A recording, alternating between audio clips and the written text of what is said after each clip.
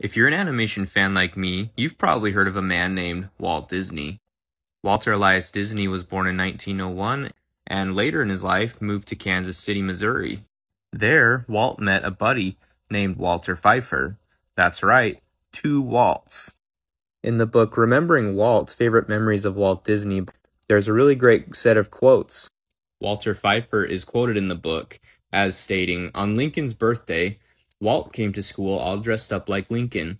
He had a shawl that I guess he got from his dad. He made this stovepipe hat out of cardboard and shoe polish. He purchased a beard from a place that sold theatrical things. He did this all on his own.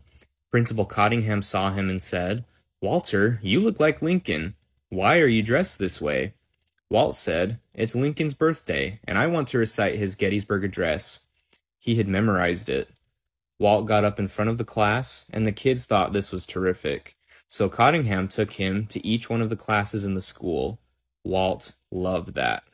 I think this quote is really neat, and I think it's very important. Walt Disney really revered Abraham Lincoln and considered him a great source of inspiration throughout his life. So much so that when the 1964-1965 World's Fair came around, Walt decided that he would create an audio animatronic figure of Abraham Lincoln himself.